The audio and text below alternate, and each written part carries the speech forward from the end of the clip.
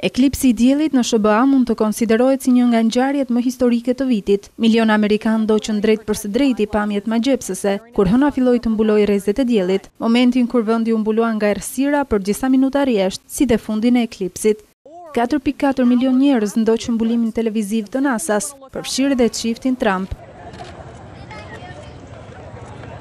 Bashkëshortja e presidentit dhe Donald Trump shijuan pamjet e rrallat të eklipsit. Për shumë njerëz, ishte hera e parë që ndiqnin një eklips të plot.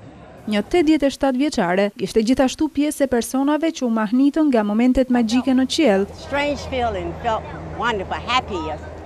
Por jo vetëm kaq, një çift u kurorëzua në martesë vetëm pak çaste para eklipsit.